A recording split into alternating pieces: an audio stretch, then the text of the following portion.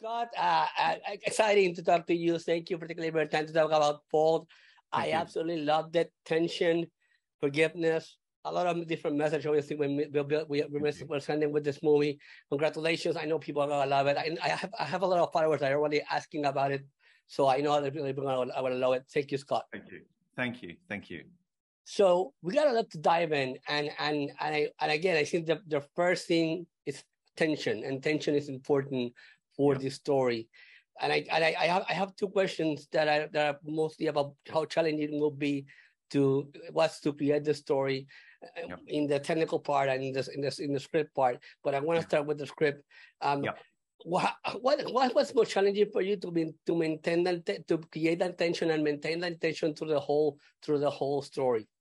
Yeah, I think going into it was very much like we wanted to create a kind of theme park ride experience. It's something very kind of theatrical that really immerses you into it. And I think that we were very conscious that height, we've seen kind of sequences of things in films that play with height and play with height tensions, but not over a course of a film. So by design, it was like looking at what different kind of flavors and what different elements and really like long running nail biting tension as a kind of it's to pull it off. It starts with a script, of course. And I think we were very conscious that we didn't want to just kind of cattle prod the audience with kind of horror jerks when we had where we're really height just by design gives you this great tension that you can really pull out. And I think it's kind of playing with the audience that way. So it came right from the start and just really looking at ourselves of like, what is it, the tension of heights? What is the fear of falling? Why do we feel this way? And obviously it's built into us as human beings to protect ourselves, right? Because we know kind of stepping off that edge, it's quick death, right? So it's that fear and really kind of pulling and drawing out that fear that we try to play into and just like I said, giving different flavors to it. And the challenge of having something so contained that doesn't get boring is also a challenge as a writing piece. And I think for me, again, it comes back to this theme park idea that you kind of like, you want to go on different parts of the ride, and you've always got to, even if you've got a long drawn out kind of conceptual tension, you want to kind of break it down and have moments of up, down hopes and, fears and whatnot. The other two factors that work on the story are you just started yourself, letting go of your fears, and then forgiveness. Dealing with forgiveness and learning the truth and understanding how to deal with the truth. And I think the writer Jonathan and yourself, you did great with the script and then balancing everything out. Was those two factors your idea or Jonathan's? Who brought that into the script? I think to be honest, it was a bit. It was I would say, like most things, that it's born when we're both, from usually like from us both, but it is from a personal experience of my own, actually, about the exploration of someone. Like I had someone just experiencing kind of someone dying and what that leaves, and kind of climbing out of that hole, and psychological nature, the psychological story of kind of really being pulled down and having to climb back up and find yourself again. That came from kind of a personal place of mine, really, and tapping into that and telling that story felt quite fitting for a survival story, so it kind of that bit. It's special in a way, and I kind of think that for me, like the kind of the films that I love and I remember most are when you wrap something which is important and personal and actually is a human story that you want to share in something, even if it's a candy wrapper of genre goodness. It's the way to kind of feed the medicine out in a way, so we can enjoy a story, but hopefully get something deeper from it. And that was the hope, really. So so it was very careful and very honest and intimate, really, in terms of working with the actors on something that was so very real at the core of everything else, The other part that stood out to me, obviously, is the cinematography and the photography. I gotta be very careful how I phrase this question, because I don't want to give out, I don't want to ruin the surprise or ruin the magic. Don't, and because you guys did so great, we don't even know how much is visual effects and how much is.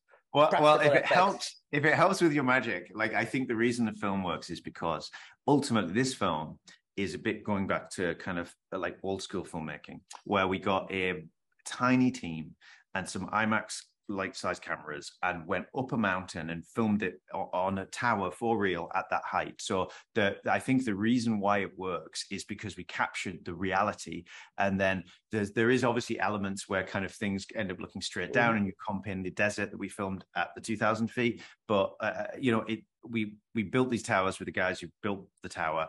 It was, we kept it all real, and I think that comes out because what happens is when the actors are performing at 2,000 feet, like it's all the other elements. It's like the wind and the sun, and just the way they act reflects on how the camera, the operators, the people around them react. And I think there's an honesty of what's captured that is very grounded, and you need that, I think, for really good kind of horror intention. So it, as a kind of byproduct of style, in a sense, just by the world throwing so much at you at that height is why we got a lot of what we got.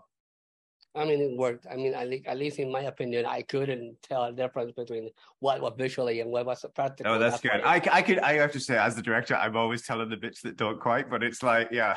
I mean, I had to mention, and I had to write about it because everything felt real. And now I want to talk about the girls. Obviously, putting them in that situation, and they're such great actors, obviously. But were they had a clue what they were getting into? What was their first reaction? I think put them in the situation. I tried to filter out the funnel of actors. So I had the pleasure in this one where I was able to actually cast, and it's because the producers, hats off to James Harris, Christian Mercury, David Herring for encouraging even cast the right people. Let's do this film kind of the old way. Let's not be daft and cast the wrong people. But I went through like an audition process, which was during COVID. So it was through Zoom. And what I was aware of is most actors will try and get a part. So they'll say they are okay with heights, even if they're not. And I was very aware that in this movie, if you're not afraid, if you're scared of doing this, we are screwed because we're up there for weeks. So I basically showed them the drawings of what was being built. So I showed them the cliff mountain, right, with this huge drop off, with this 100-foot tower that we were building, and I'm like, you're going to be on this piece right at the top, and I kind of showed them over Zoom like this, and explain how production was going to work. And I could see like the ones that kind of gave it away in their eyes, the ones that were pretending it was okay, were the ones where I didn't, ask them to return.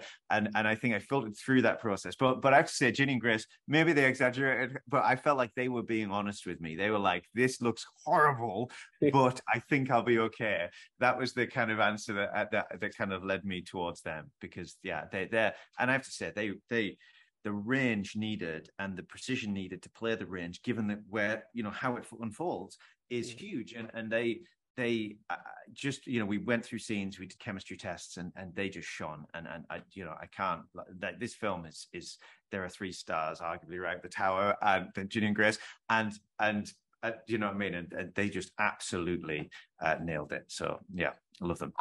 I want to come back to the script a little bit, but mostly because of Virginia, and I felt that her character brought a little bit of comedic touch, obviously, to this tense situation. Yeah. But is there any moment that shooting, did you brought something to the table? Did she tell you, Scott? Yeah, 100%. Yeah, she's like as a human being, Ginny is funny, kind. She's like they both exude these real elements that their characters were, and I think when they read for them, they just kind of came out as them, and he came alive. And I think that as a script working in progress, I like the people that contributed most, I would say, to telling a story, 2 female leads to a story. I would say one is my wife, who kind of slapped Jono and I around the head a bit when we handed over the first draft, and really helped kind of like filter out kind of the wide stuff. But then working through the script with Ginny and Grace, and working through it and blocking through it, rehearsing the film, they injected their own element, and I think there is always an element of kind of gallows humor, right? That in a situation like this, the kind of the relief from that and offering up that relief is truthful, And again, Becky, obviously Grace, mental health also plays a huge role on. Yeah. I mean, this story has so many things going on. I mean, it's just incredible. But I feel that Becky specifically, a lot of people don't relate to her because of many reasons. Because like I said in the beginning, dealing with fear, letting go of your fears, letting go of your past, forgiveness, and then coming back to a situation that you don't want to go back to it because it's traumatizing. Yeah. Did she bring something to that table from that role specifically? Oh yeah, 100%. Like Grace, yeah, absolutely. I think Grace is you got two very different types of actors actually. You've got Ginny, very disciplined in her own right, but Grace is quite method, and I would say that Grace really taps and exploring the story with her and kind of the you know, especially the kind of the deeper elements, I would say. You know, she pulled into various personal experiences that kind of drove that and allowed her to kind of, I guess, access that. And I was like, I can't tell you what a pleasure it was working with them, but like I would with Grace, she would always need, you know, she'd need a minute to get herself in the frame of mind, right? So before we're doing very heavy work in those conditions, it's like it was trying to get the environment right to give her the time to get there, because she taps that and plays it out, and yeah, she's so wonderful. I can't compliment her enough. I think I got time with one last question, and this one has to be fun because I laughed when this line came in, mostly because I'm a WWE fan, and I wasn't expecting that to be part of the conversation. Who brought that to the script? Who? Okay, hats off go to Jonathan Frank, right? Who is absolutely, we'll try and get that in every movie that we do. It's yeah, no, and that's based on him as a kid. Like her backstory of like doing wrestling with a dad. That's actually Jono's backstory, and I think it's really, you know, it's sweet, and it's again, it's nice to have these personal things in the movie, right? They're a part of you, and we kind of play it out, and so yeah, so that's all Jono, who actually, it's a shame we weren't doing this interview tomorrow because he's gonna be around tomorrow as well. Like, he could have said, oh yeah, me, but yeah, it's definitely him. Thank you, Scott, honestly, for your time and such an amazing movie. I'm so glad that I'm so glad I know people are gonna love it, and thank you for the opportunity, and thank you so much. Thank you, appreciate it. Thanks so much.